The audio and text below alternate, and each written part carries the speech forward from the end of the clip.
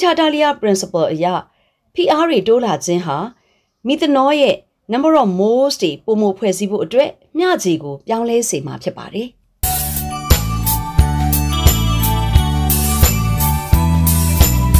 မင်္ဂလာပါဒီနေ့ lesson မှာ page number 69မှာရှိတဲ့ applying Chatellier's principle in industry ခေါင်းစဉ်အောက်က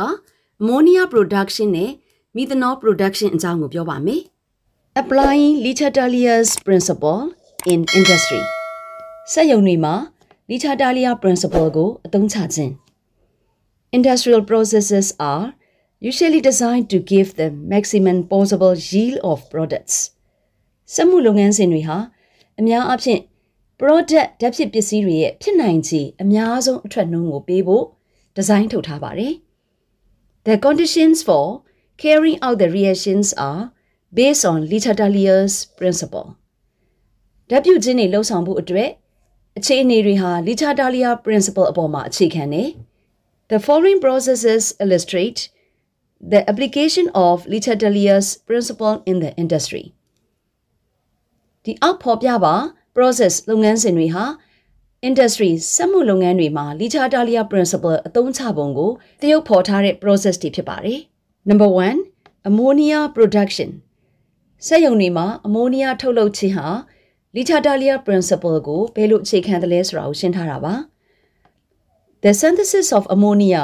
Haber process is a good example of an industrial process that uses Chatellier's principle ammonia ထုတ်လုပ်ခြင်း Haber process လုပ်ငန်းစဉ်ဟာ Chatelier principle ကိုအသုံးပြုတဲ့ဒီ industrial စက်မှုလုပ်ငန်းစဉ်ရဲ့ကောင်းမွန်တဲ့ဥပမာတစ်ခုဖြစ်တယ် The chemical equation for the process is shown below Haber process ammonia ထုတ်လုပ်တဲ့ဖြစ်စဉ်အတွက်လိုအပ်တဲ့ chemical equation ကအောက်ပါအတိုင်းဖြစ်တယ် Nitrogen gas plus hydrogen gas reversible reaction ammonia gas delta H တန်ဖိုးဟာ negative ဒါဟာ exothermic reaction ဖြစ်ပါတယ်အပေါ်မှာ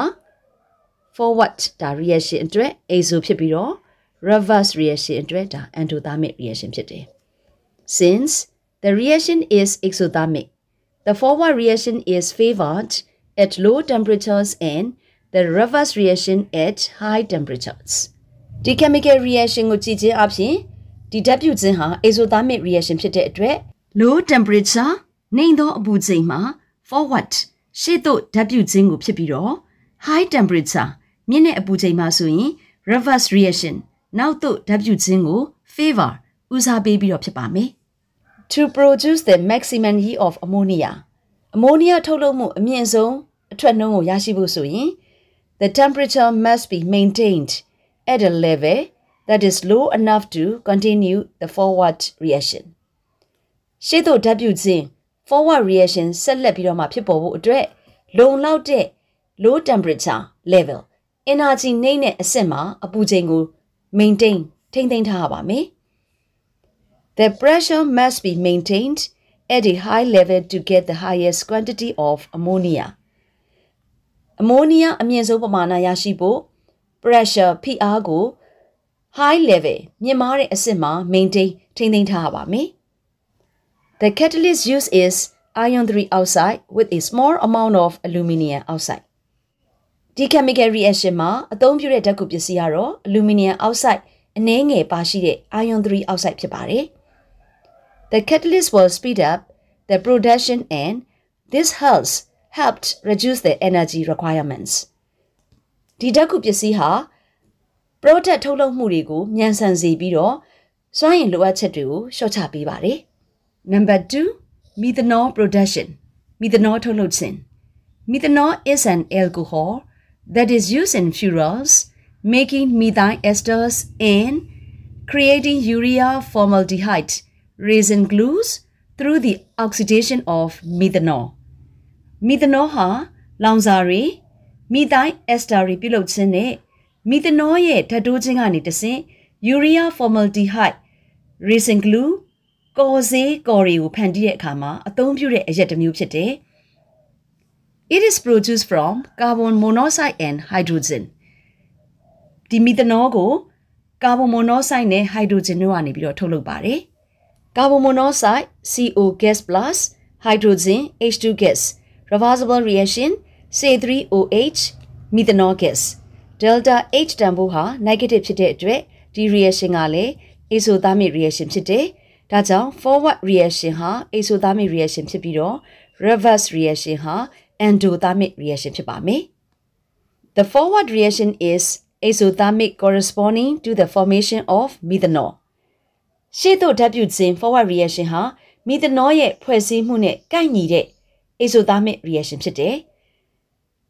To produce the maximum yield of methanol, the position of equilibrium must be shifted to the right. Methanol ရဲ့အထွက်နှုန်းအမြင့်ဆုံးကိုထုတ်ဖို့ဆိုရင်ဒီ equilibrium မျှခြေရဲ့အနေအထားကို right ညာဘက်ကိုရွှေ့ရမှာဖြစ်တယ်။ According to Chatellier's principle, decreasing the temperature will shift the position of equilibrium to the right. Chatelier principle အရာ